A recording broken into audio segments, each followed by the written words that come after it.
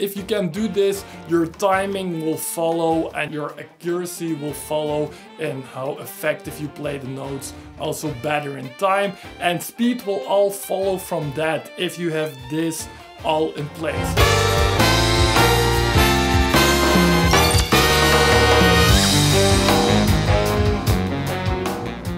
Hi guys, what's up? Jorge Reiners from Sharp 11 Music here. Today I want to talk about saxophone technique and the misconception, to be more clear, about saxophone technique. What a good saxophone technique really is. I see so many saxophone players talking about the wrong things when they talk about having a good technique or a certain player that has a crazy technique.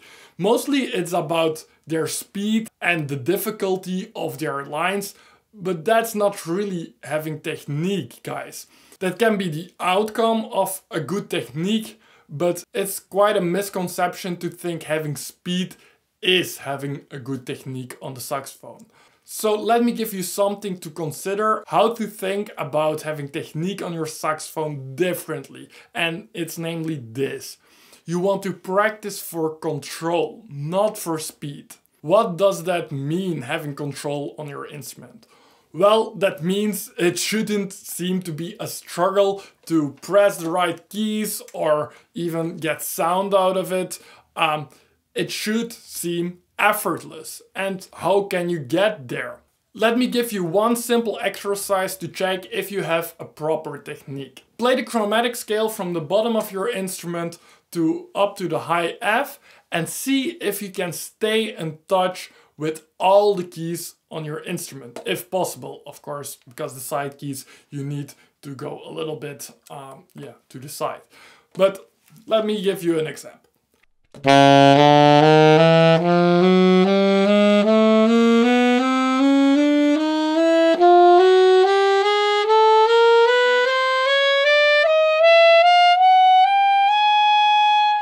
So I did this already quite too fast to be really practicing, but this was just to show you the example. I think I kept pretty close to all the keys, if you can, of course. Like I said, if you go to the side keys, you're lifting all those fingers in a sense, but certainly when you're not going to the side keys, you should stay in touch with all the general keys for the D, E, F, G, A, B, and C. That's the general idea. So try this out. Are you keeping contact with all those keys while playing any of the chromatic notes? Chances are big you aren't. I mean, I will also probably be doing this when I will improvise, because I'm thinking about different stuff, about what to play, which rhythms to play, which notes to play, and then you're focusing on something different, and then mostly you're a little bit less in control there. But this is what technique is all about. So the things to look out for is try to have as little tension as you possibly can in your muscles of your fingers. So be the most relaxed you can be. Generally that means not too much straight fingers, but just when you're relaxing your hand, your fingers naturally go in a more curved position. You know, you can see we come from the apes. We have this little bit of taking branches and bananas. So curved fingers, that's probably how you have the most relaxed state of your fingers. Then the next thing is you want to be efficient. You want to be making as little movement as possible. So that means keeping in touch with the keys and not doing this and go back. That's way too far. You need so much more time for that. Certainly when you're in the end playing fast lines, that really can make difference with playing it in time or never reaching it in time.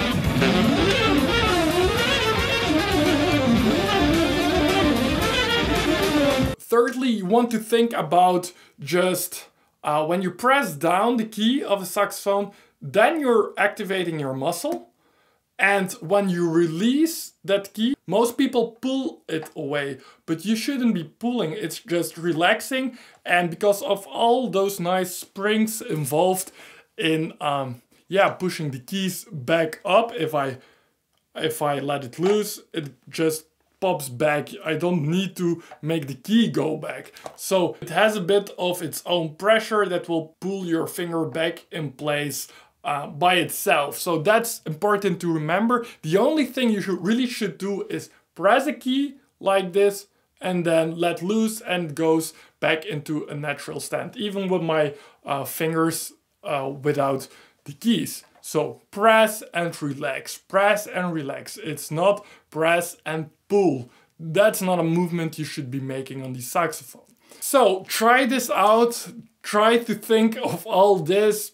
Just in general, try to think about keeping your fingers as relaxed and close, just in touch with the instrument. And let me know, at which point are you now? Did you ever consider this?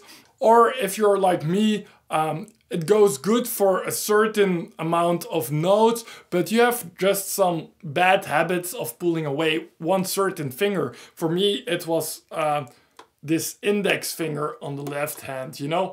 It's easy to, if you go from a C to an A, to really, you know, pull it away, but you should just do this. I mean, it's a bit ridiculous to go, you know, 3 times as far as you need to go. That's really practicing for control, and if you can do this, your timing will follow and your accuracy will follow in how effective you play the notes, also better in time, and speed will all follow from that if you have this all in place. Check out Charlie Parker. There are just a few videos on YouTube where you actually can see him play, but really watch those videos and pay attention to his fingers and his movement. His technique was really good, not because of his fast playing that followed from that good technique, but just how he managed to make the least effort possible and be really in stable control of his instrument.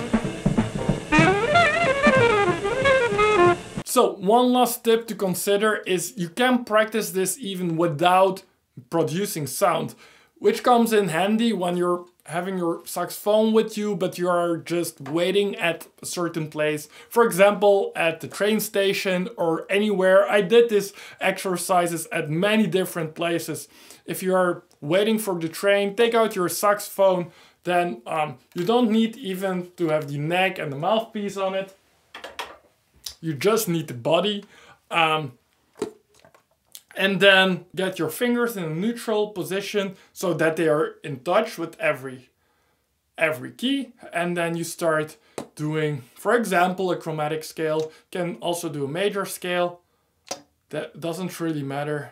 And just think, be mindful about putting your finger down, how it feels to put down that exact note. Now I'm at the E flat, and also going from an E flat to an E.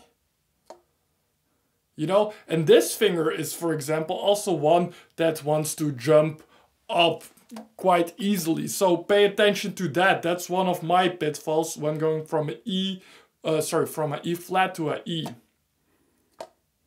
It's easy to go like this. See that? That's easy to do, but really, and keep in touch, and then go to the next one. Just really check if you don't have to do this fast at all. Just really check if you keep in touch with the pearls of those keys.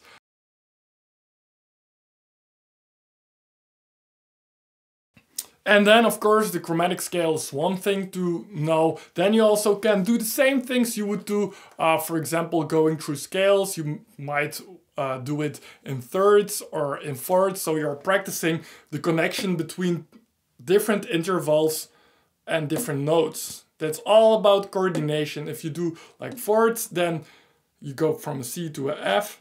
That means that you're lifting or not lifting up 3 fingers, you're releasing the tension of 3 fingers. They're muscles. That's a better way to think about it. That was bad explanation there. And then from a D to a G, that's quite okay. From an E, whoa! Look, I go from a D to a E, and there. This finger is really I have kind of a mind map of which fingers I tend to do this badly on. So like I said, my index finger is one. If I'm not in control, this one will be certainly lifted up.